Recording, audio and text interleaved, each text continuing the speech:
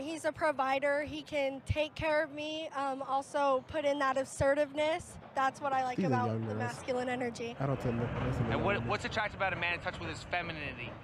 I feel like they're less likely to see things like me being a breadwinner more as a threat, and they're more likely to see it as like a positive thing and celebrate my success. I think since it's like so looked down upon, it's like cool.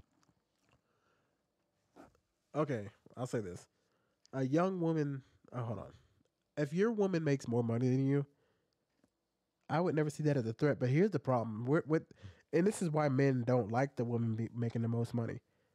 It's because when women are the breadwinner, they tend to they don't know how to handle being the breadwinner from what I can see.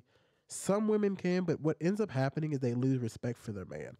They think because they're earning more money, if a man was to say, "Hey, babe, I need an extra $500 because you make more than me," then she starts thinking she takes care of the house and that you're less masculine or you're less of a man because you don't make as much money as she does.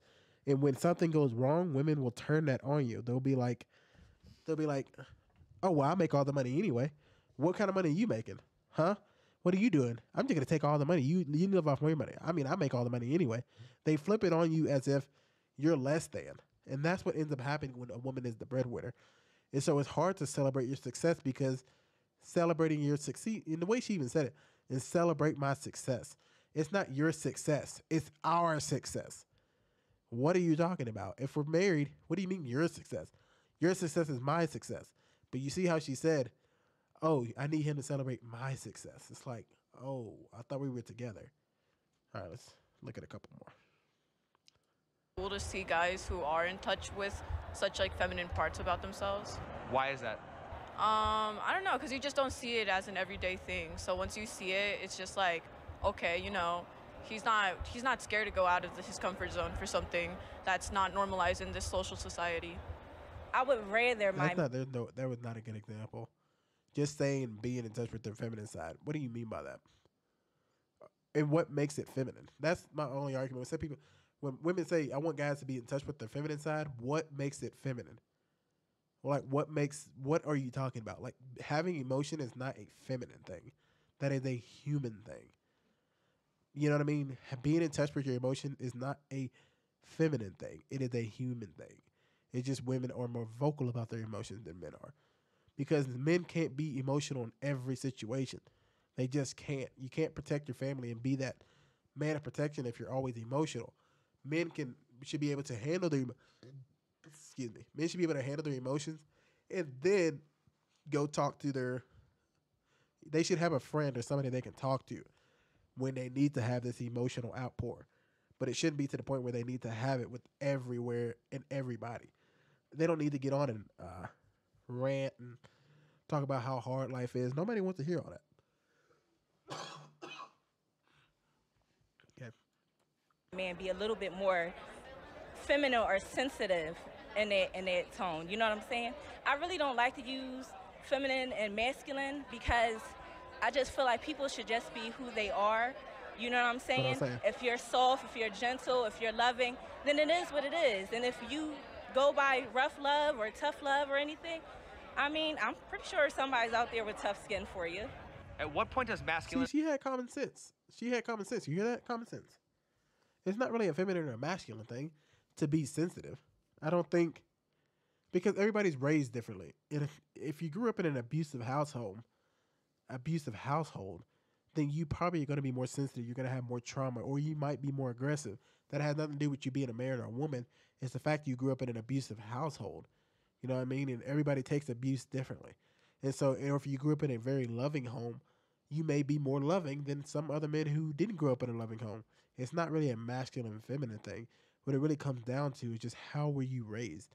You know, my parents weren't very affectionate, so I struggle to give affection. It's not easy for me. I do try, but my mind is normally focused on, are the bills paid? Do we have enough money to do this? Do we have enough stuff in the house?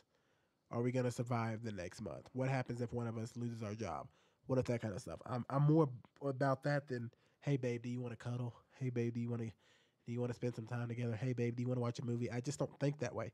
I'm always trying to be somewhat productive. Not to say I always am. Sometimes I can be lazy, and I rarely ever just sit around. If you know, but at the same because my anxiety is so bad. I would love days. I wish I could just sit around and do nothing, but my anxiety is too bad for me to do it. I feel like I have to be doing something for the world. But hopefully one day I don't have to do that. But my point is, it doesn't make me less. It doesn't make me more masculine because I show less affection. It just means I'm a less affectionate person, and that's something I really need to work on. But it's hard for me because sometimes in my head I feel like it's a waste of time because my father was not an affection man, but my parents have been married for over 30 something years, and they make it work. You know what I mean? And it's you know what sucks is when a marriage fails. Let's say my parents got divorced and they were married for 40 years. Just because they got divorced doesn't mean every year for that 40 years was a waste of time. It doesn't mean like, oh, you should have never got married in the first place. If you never been married, there's nothing wrong with it if a marriage fails. It happens. But the experience you get from being married is still something that you should behold. It's still an experience you had. You lasted 30 years with one person. That's something to say than you were with 30 people in 1 year. You know what I mean? It's different. Become toxic masculinity? If they're too demanding, Arrogant. overwhelming, Yeah. egotistical. I feel like when they're That has- taking Being egotistical is not a masculine thing. Women are egotistical too. Listen how they said that egotistical. over the relationship and it's like unbalanced energy, that's what it is. Energy. I hate Yeah, that for word. sure. When it becomes unbalanced and they use that masculine energy as power over you and they become controlling. I feel like it's when they let that masculinity become their only personality trait and they almost feel disgusted with doing anything that may be considered more feminine. If men had I don't know how masculinity is that personality trait. But I can agree with what the other women said. When you do use your masculinity, and when I say masculinity, for me, like I said, I don't know if you can really boil it down, but let's say for the sake of this argument, we'll say masculinity is being confident, protective, dominant, powerful. Let's say that is the stuff. Then yes, in that case, toxic would be coming using your power.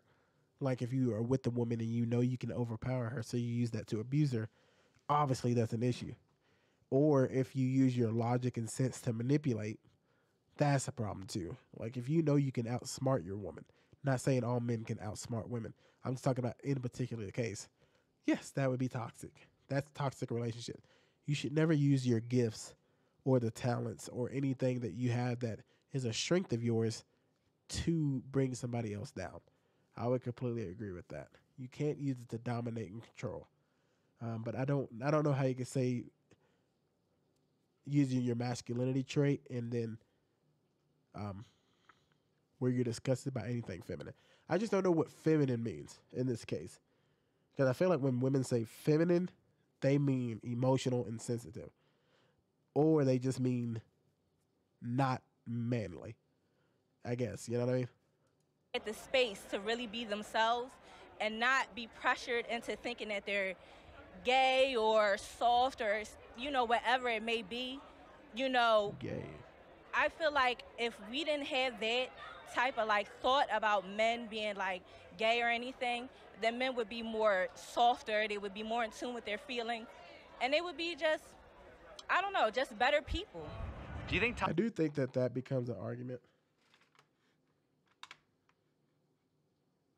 Because when men do become more feminine, and when I say more feminine, I just mean when I got called feminine in high school and college, it was because I respected women. If I said I didn't look at a girl's booty, I would get called gay. That's what I was told being feminine was. Hold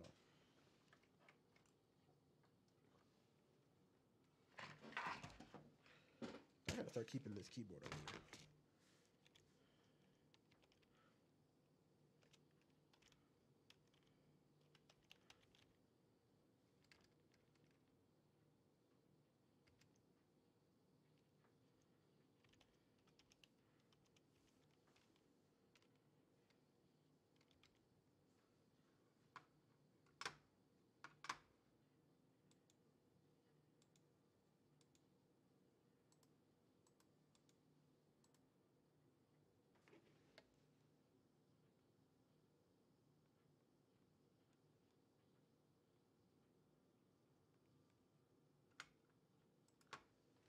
I feel like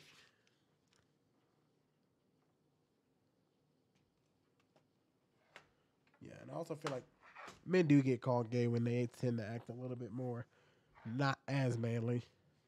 And I do think that gets more overused. But I think if somebody's calling you gay because you're not masculine to the degree that they think, meaning like personally, like for me, because I've always like, y'all notice how I can talk. I have the gift. I can speak well. But back in high school, this kind of talking was not looked upon as nicely as it was. Back then, I was told I could be a speaker, but when I used to talk about deeper things, like I don't think we should look at women's butts, uh, I don't think we should treat women like objects. Even though I was a porn addict at the time, I was still trying to find my way. And I was like, you know what? I don't think we should look at women like this. I think we should treat them better.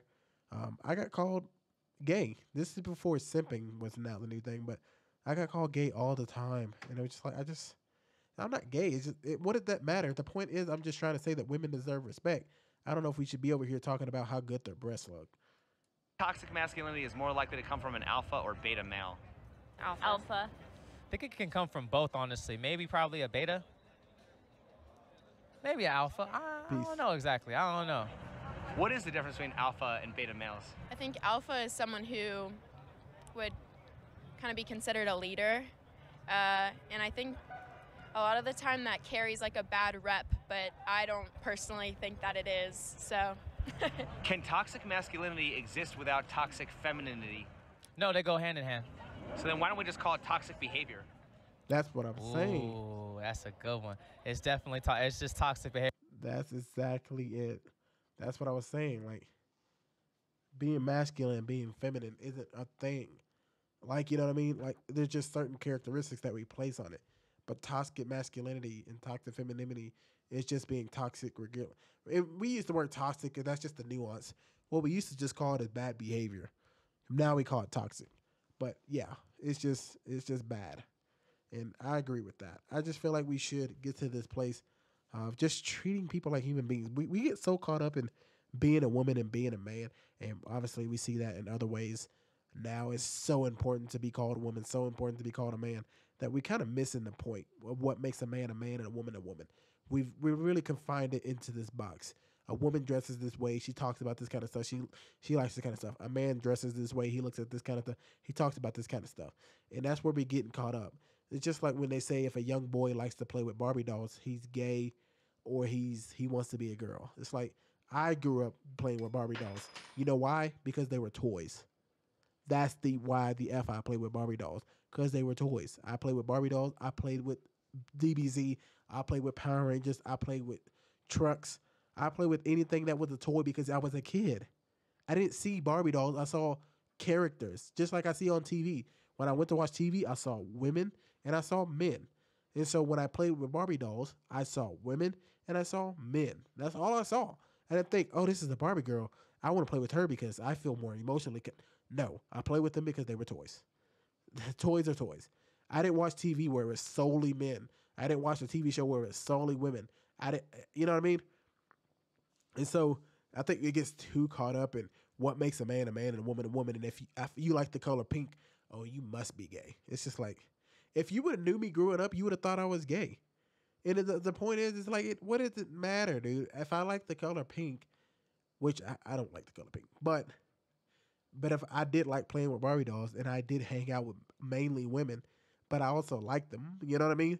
But it didn't mean anything. I just could get along with women better than I could men. I had a bunch of guy friends who I would consider, I love them, but I also got along with women better because that's just how I am. I just really, really talk to women really well.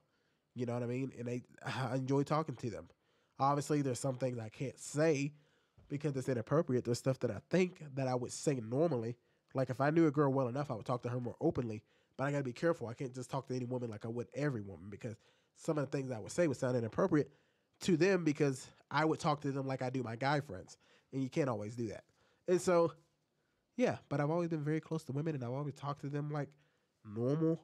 I never saw like this and that, but you know, some people thought I was gay because of how many women I talked to and how I talk to women.